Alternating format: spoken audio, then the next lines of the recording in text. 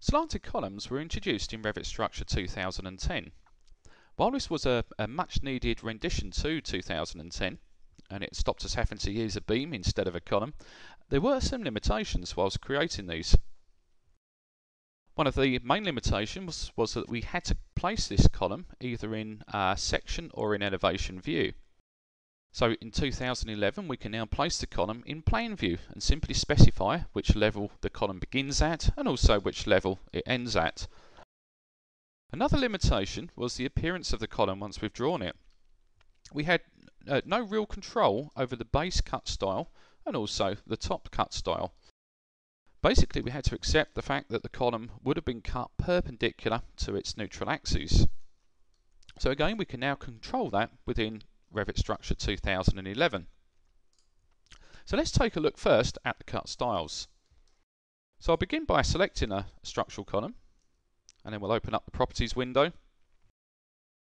In the properties window you can see that the base level is indeed set to level 1, top level going up to level 3. It is a slanted endpoint driven column, but under the construction heading here you'll see we have a base cut style that we can control and also a top cut style. So let's begin by having a look at the base cut style. So currently it's set to perpendicular. I'm going to now go and set this to horizontal.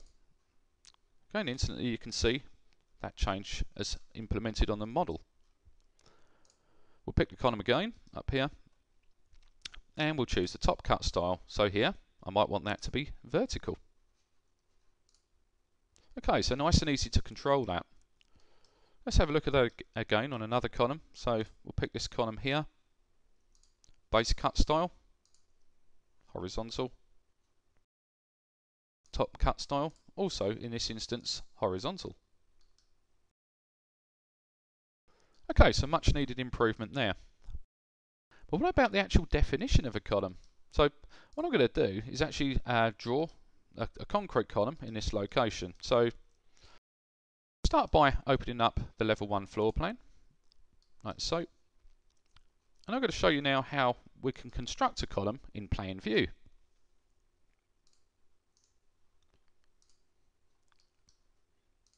So on the ribbon here you can see that we now have the option indeed of picking a vertical column or a slanted column. The slanted column was the default definition because I basically asked it to create a similar column to what I had over here.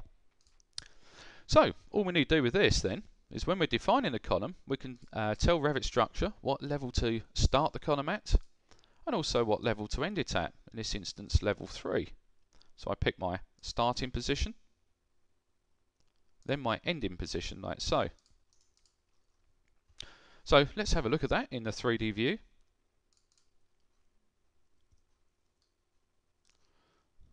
Okay, so there's the column constructed. Now you'll see that it's not quite meeting up as I wanted with the slab. So again here, what I'm able to do is attach that to the slab. And if we go into the properties here, what we're able to do on the attachment justification, you'll see that we have a new option called tangent. So typically we only had these 3 options previously, so I could say a minimum intersection with the column, which would give us that sort of appearance there. Maximum intersection, yeah, which would sort of self-intersect with the slab there, but still not give me that horizontal cut. But now, as you can see, I can say a tangential cut. Again, quite productive, very useful.